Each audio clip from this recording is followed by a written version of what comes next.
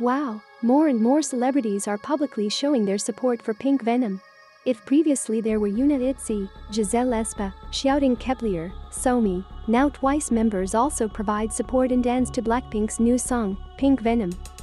The friendship between Twice members and Lisa also went viral this year when the epic interactions between Minnie, Lisa, Jihyo, and Mina appeared on social media.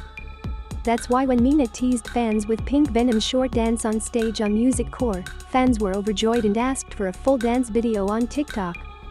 But in the video there seems to be a bit of an oddity. When Mina is dancing Pink Venom, Nayeon, who is beside, seems to forbid Mina. Nayeon's mouth is like saying stop to Mina. Nayeon is very close to the Blackpink members. Nayeon is close friends with Jisoo and Jennie. Lisa is also close friends with Jihyo and Mina. Rose is also close friends with Chiyoung.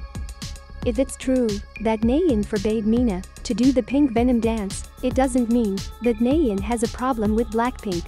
It could be just a company rule or something else. Are you aware of it too? What is your opinion?